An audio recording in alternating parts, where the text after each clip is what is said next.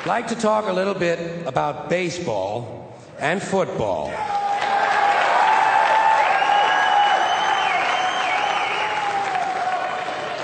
Starting with baseball. Baseball is different from any other sport in a lot of different little ways. For instance, in most sports, you score points or you score goals. In baseball, you score runs. In most sports, the ball or the object is put in play by the offensive team. In baseball, the defense puts the ball in play, and only the defensive team is allowed to touch the ball. In fact, in baseball, if an offensive player touches the ball intentionally, he's out.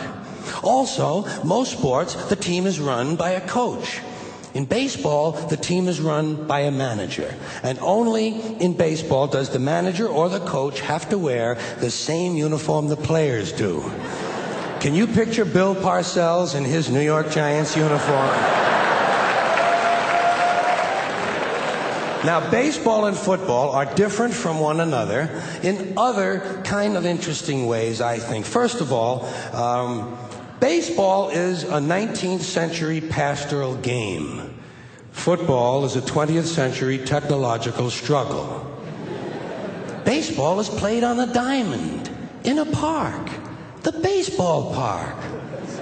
Football is played on a gridiron in a stadium, sometimes called Soldier Field or War Memorial Stadium.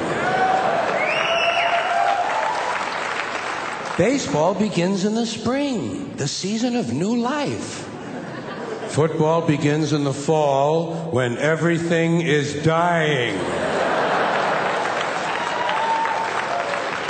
In football, you wear a helmet. In baseball, you wear a cap. Football is concerned with downs. What down is it? Baseball is concerned with ups. Who's up? Are you up? I'm not up. He's up. In football, the specialist comes in to kick. In baseball, the specialist comes in to relieve someone. In football, you receive a penalty. In baseball, you make an error. Whoops.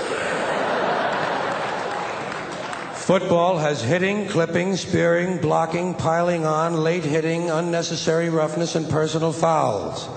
Baseball has the sacrifice. Football is played in any kind of weather.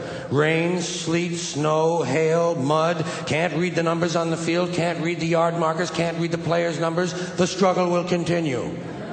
In baseball, if it rains, we don't come out to play. I can't come out to play. It's raining out.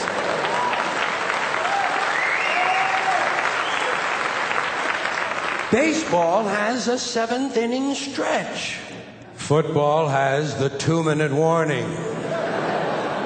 Baseball has no time limit. We don't know when it's going to end. We might have extra innings. Football is rigidly timed, and it will end even if we have to go to sudden death. In baseball, during the game in the stands, there's kind of a picnic feeling. Emotions may run high or low, but there's not that much unpleasantness.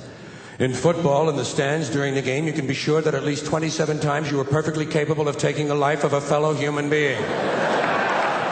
Preferably a stranger. And finally, the objectives of the two games are totally different. In football, the object is for the quarterback, otherwise known as the field general, to be on target with his aerial assault, riddling the defense by hitting his receivers with deadly accuracy, in spite of the blitz, even if he has to use the shotgun.